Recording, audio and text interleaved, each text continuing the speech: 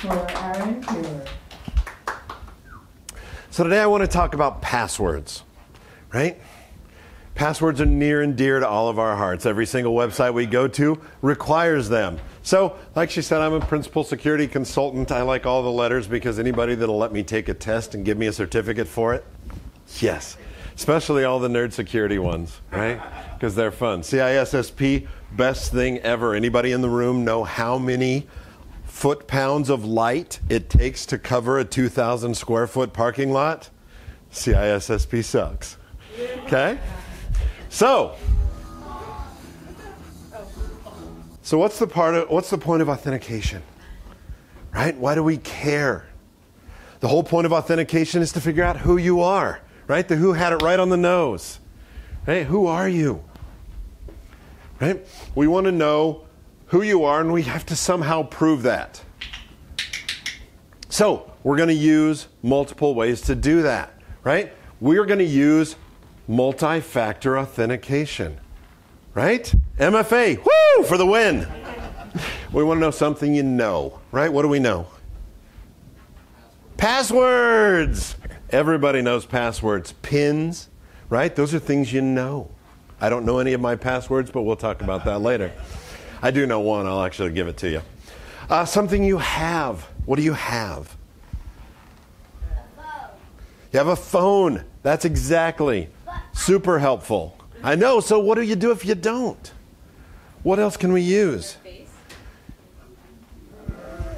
RSA tokens, right? The little token generators. Right? YubiKeys, right? Push the button on your computer and everything's good. Right? Something you are. What are you? A person. You're a person with a face. Biometrics. Right? Anybody have the new iPhone, the new Android? You can look at your phone and it knows who you are. Anybody gone through American or Delta lately where you don't show them your boarding pass anymore? They use your face, right? Use your eyeball specifically, right? That's something you are. And then somewhere you are. How can I use that as a factor of authentication? Right? Why do I care where you are? Yeah. It is weird if you're in Chile, especially if you're supposed to be in the office in Denver. If I'm plugged into the LAN, do you know where I am? Right? If I'm in the network on the office and I plug into the switch, you know what port that is. You know what wires that's connected to. You know where I am. So I can say, yep, that's probably you. If you logged in 20 minutes ago from LA, and then now you just logged in from Russia, I can probably guess that you're not the only one that knows your password. Right? So these multi-factors of authentication are going to give us the opportunity to just know a little bit more. Are you really you? Do you have your phone? So password history, right, goes back for ages. We've used it forever. IFF, identify friend or foe. Halt, who goes there? Thunder, lightning. Oh, come on in, buddy. I haven't seen you in forever, right? We've done that. We also used a Cracker Jack toy, right? Originally found in the Cracker Jack, used primarily for dog training now, but it was used in World War II to identify friend and foe. As you're sneaking up in the dark, you come towards a gate, you don't want to get shot. Oh, good, it's you. Okay, so how you doing? Right? Doesn't require the whole speech thing, not as easy to breach, requires a physical device. Has a lot of benefits. Favorite password? Who has a favorite password? Come on, don't lie. It's the one that you use on all the websites. Come on. Right? Here's mine. I love Tigger, right? All the bouncy things. The wonderful thing about Tiggers is that Tiggers are wonderful things. Used this password for years. T-I-double-G-er in 99 because that's the year I started using it. All right, let's be honest, right? And then I got this email. Anybody got an email from Open Table? Hey, congratulations on your reservation, right? I call, make reservations. I don't even have to do that anymore. I get on the worldwide interwebs, And boom, I now have a reservation for 6. This was a problem. If anybody knows me, there's one continent I haven't spoken on. It's because I haven't been there yet. Yet I had a reservation for 6. That's a problem. So I started looking in, and I went to Have I Been Pwned. If you haven't been to Troy Hunt's site and thrown in your email yet, do it. It's not whether you've been pwned, it's how many times, right? This is a good one. So I use acure@thecures.com all the time. And hey, look, oh no, you've been pwned at least 10 times, which means I'm in at least 10 different breach lists. I mean, they're from pretty reputable places, Adobe. Anybody not in the Adobe breach list? I mean, seriously, right? And this one, and this one, and this one, and this one, and this one. There were 10 on the list. There's at least 15 that I know of. This was about a year ago when Troy was still importing a whole bunch of breaches. That's not good, right? My username is out there all the time. Oh, that's okay, though. They know my username, but they don't know my password. Well, to have a valid password, a good password, we need to have some standards, right? So, what are our standards? Well, we have to have a minimum of 6 characters, right? A maximum of 12, because we don't want to type too many in there. We have limited database space. We can't store that much, right? Databases are expensive. We have to have at least 3 of the 4 character types. 4 character types are uppercase, lowercase, numbers, and specials. Now, all right, those were too low. Let's say that instead of 6, we have to have 8. Well, no, 10. Well, no, 12. And we have to max of 20, right? That'll fix it. We're going to fix all the password problems we've ever had. We'll just make the passwords longer, more complex, and then they'll be harder for people to break. Yeah, I like it. So, remember my favorite password? Does it contain uppers? Yes. Yeah, does it contain lowers? Yes. Yeah, does it contain numbers? Yes. Is that 3 of 4? Yes. Is that a good password? No. It's terrible. Right? So,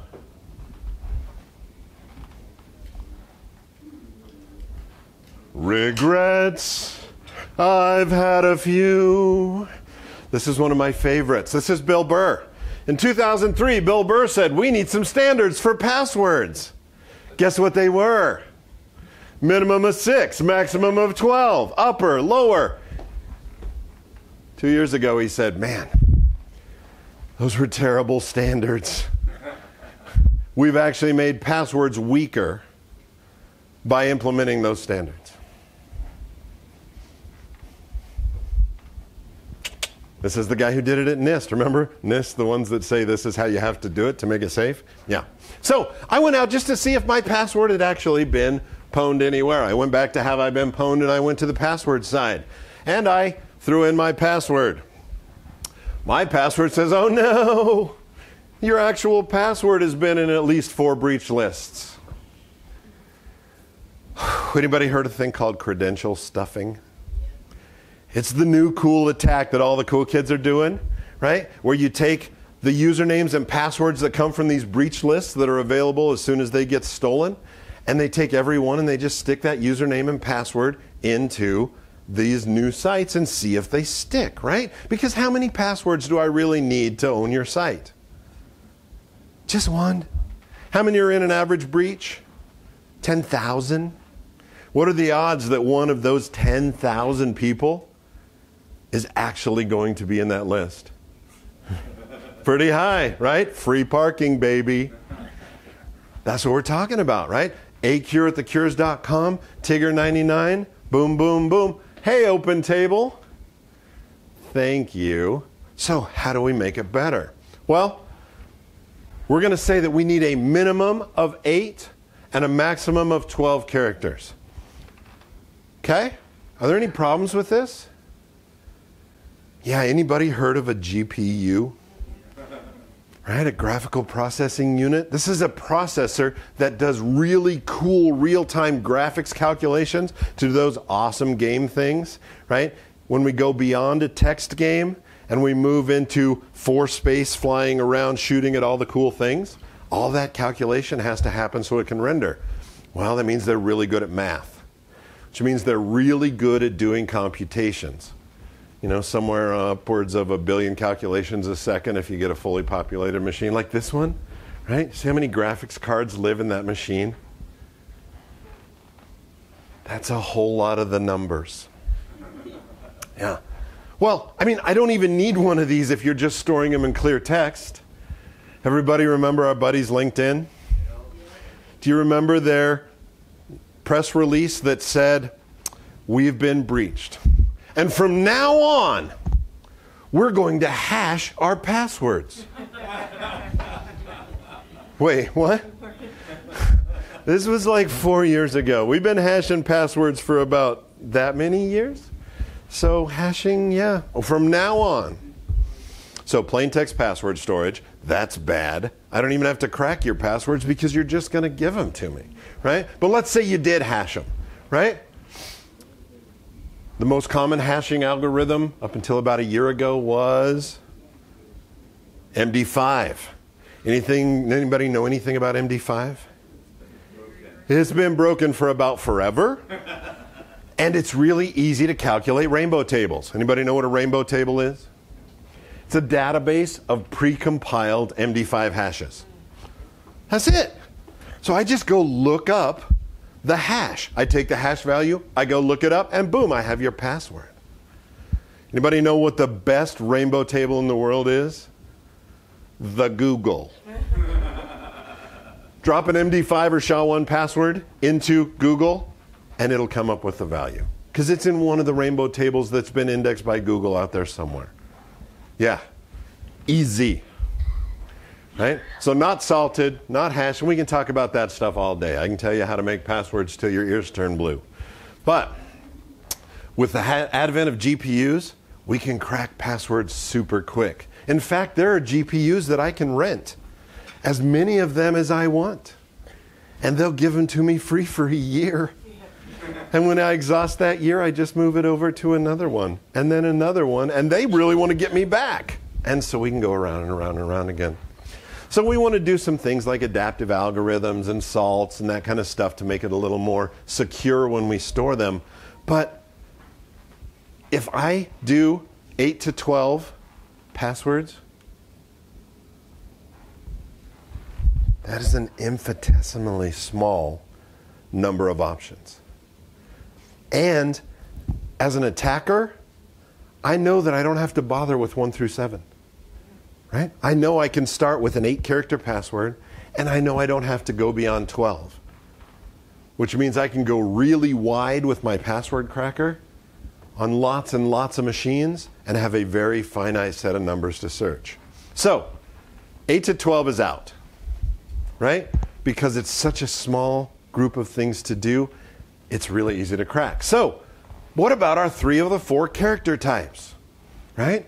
As long as I have uppercase, lowercase, specials, and numbers, I can make a safe password. Tigger 99, right? XKCD. It's a requirement at any tech conference to do at least one XKCD slide, right? Yes. Alexander, right? I'm just saying. So, this is one of my favorites. This is how do we make better passwords, right? Here's a great password right here. Because nobody ever does character substitution, right? Hacksaws don't know how to replace an O with a 0, an E with a 3. Oh wait, that's a standard replication and replacement on every password cracker in the world. So, how do I do it? Well, that's 28 bits of entropy, right? If we take this password, which has all 4 character types, it's 28 bits of entropy, or 28 bits of randomness. 28 bits that you need to guess.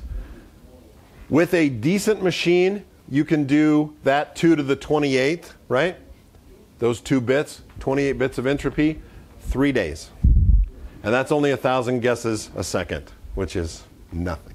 A good cracking rig, you can probably do 10,000 or 100,000 that quick. So, pretty easy.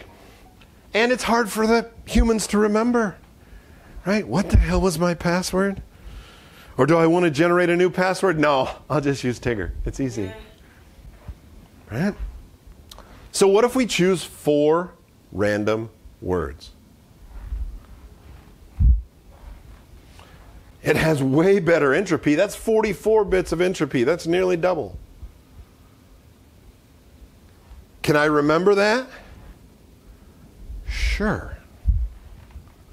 I mean, that's a terrible one. In fact, I know people that use that one because it's in the breach list. Go search for it on Have I Been Pwned. Just saying.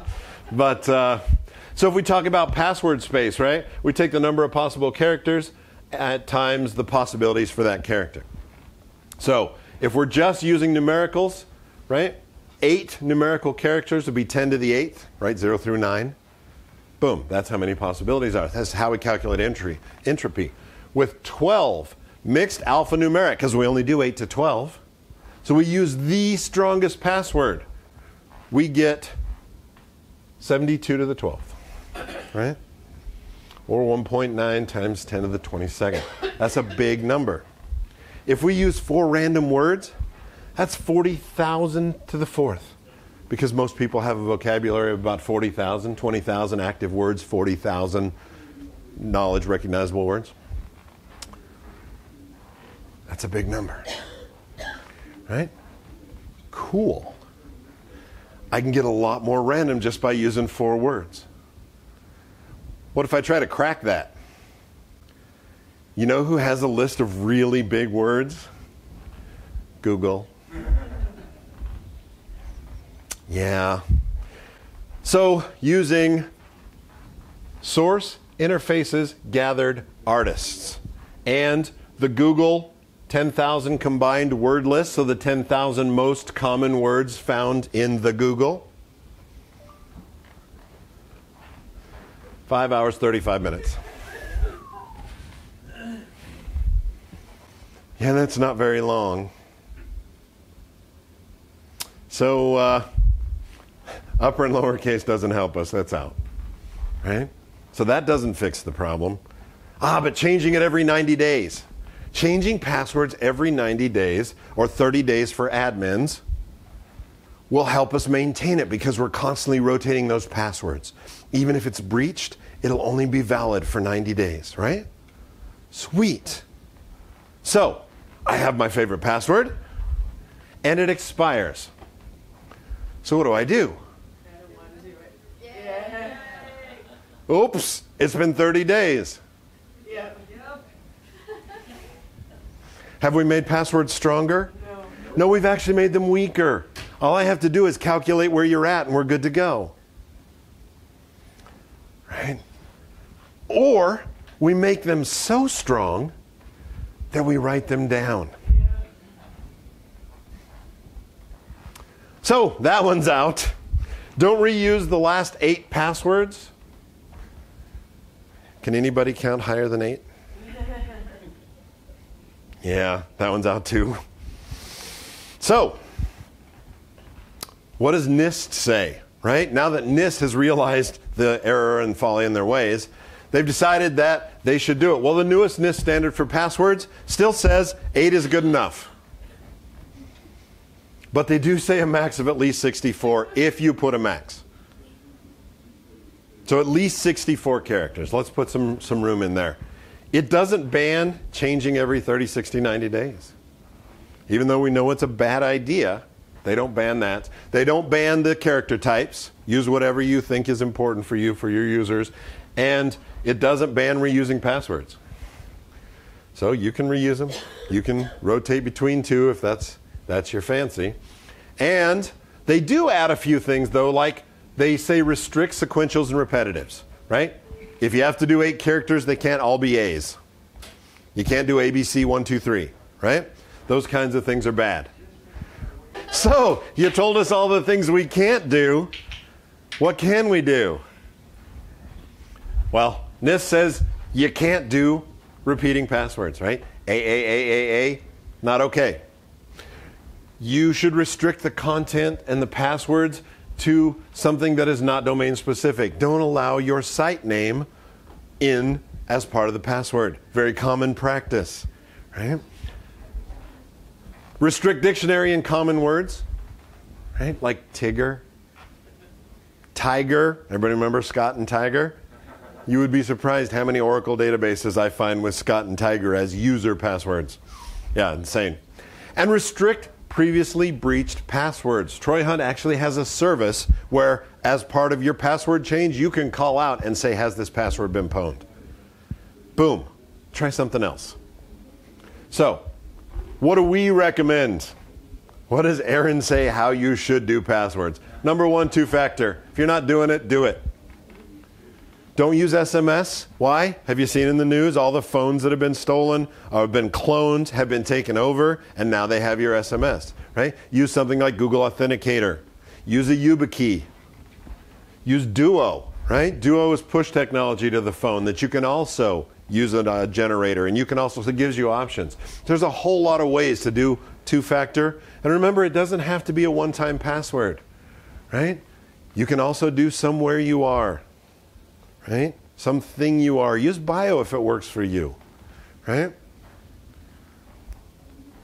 No construction requirements. If you want to use all lowercase, I don't care. Do it. My password, probably the strongest one I have, locks up my password manager. It's a paragraph from a book. It has punctuation. It has uppercase because that's the natural flow of the text.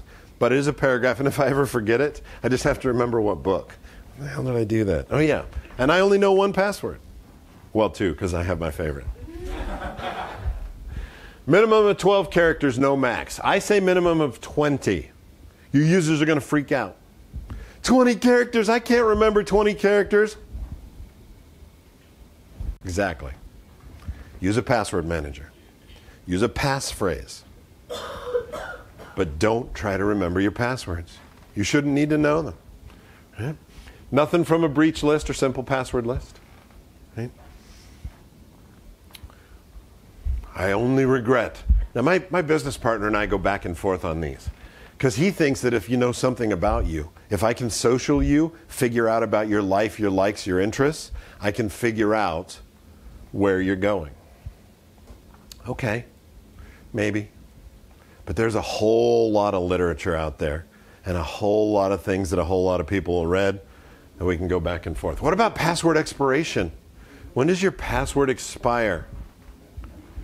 Never. Unless I suspect that it's been lost. How do I detect that? With lockouts and alerts. If lockout, lockout, lockout, lockout, lockout, password, oh, I think that's a breach.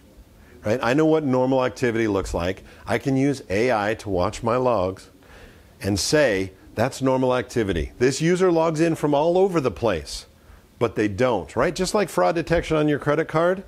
Chase used to call me every week. Hey, are you in Boston? Yeah. Hey, are you? Now they don't call anymore. They're like, hey, so we saw, I did get one when I was in Japan. They're like, hey, we see that you're in Japan and you haven't done international in a while. Is everything cool? I'm like, yeah, we're cool. Thanks for checking in. I appreciated the empathy, right? They were there for me. So, no expiration and lockouts and alerts. Logs. We got to know when these things are happening and how we can protect our users, protect our data. So, if you're interested, this is all based on a blog post by Troy Hunt, and he has a ton of stuff in that blog post. Not only NIST, but organizations all around the world. Here's the EU standard. Here is the Australian standard. It's weird, Troy Hunt with an Australian standard. So, what are you going to do? But even Microsoft, right? This is actually a Microsoft referenceable PDF. You can read it and say, wow. I'm just kidding. Microsoft has done a much better job in the last 20 years about security first. So, any questions? Have a wonderful rest of your conference.